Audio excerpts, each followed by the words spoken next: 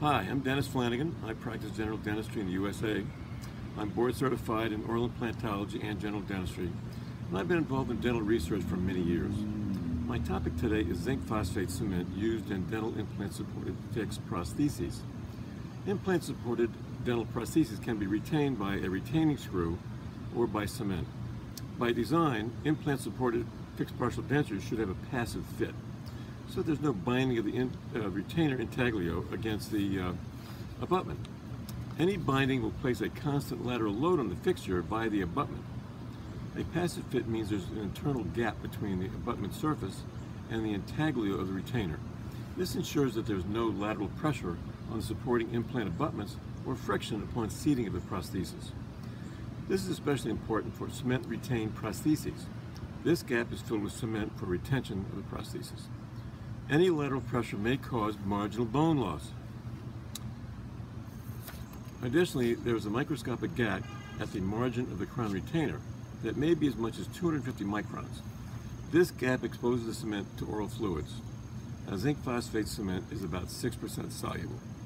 The solubility of zinc phosphate cement is a definitive liability due to the risk for cement dissolution.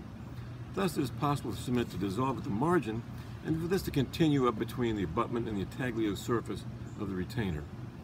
In fixed bridges, the dissolution of the cement under a retainer would remove the retaining portion of the abutment and cause a transfer of the occlusal load to any other retained abutment on the bridge.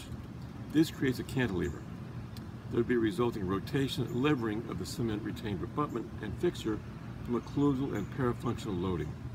This in turn would cause micro-movement of the fixture in bone and failure of the osseointegration. Subsequent microhemorrhage would occur at the bone fixture interface, and then fibrous replacement would occur.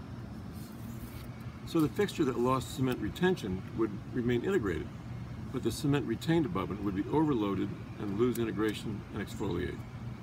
Now in single units, crown loosening probably would only involve re-cementation of that crown. However, that is true if the patient doesn't swallow or aspirate the crown.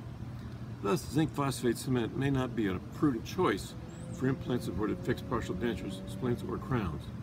A better choice may be a relatively insoluble cement such as resin-modified glass ionomer or resin cement.